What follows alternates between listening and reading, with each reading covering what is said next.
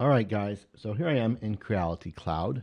This is the website, crealitycloud.com, and I'm printing a Nebula camera mount on my Ender 3 version 3 KE. Using the latest version of the Nebula firmware, I have unlocked the ability to turn on, off, or automatic night mode. I am hearing reports that night mode is not turning off.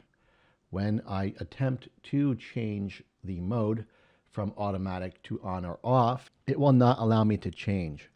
It was defaulted to off, and once I changed it to automatic, I was unable to switch it back to on or off. However, people are reporting that even with it turned off, night mode is defaulting to on or defaulting to automatic, where it's turning itself into night mode even when the lights are on.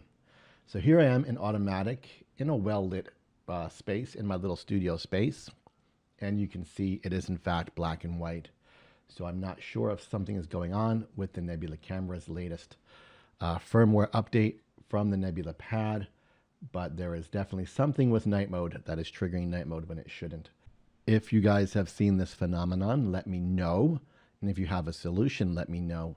Hopefully Creality will resolve this shortly, and I will send a message out to them for some feedback. However, as you can see, the Nebula camera works quite well. Here it is. I'm monitoring through my computer through crealitycloud.com. I can also do this through the Creality Cloud app.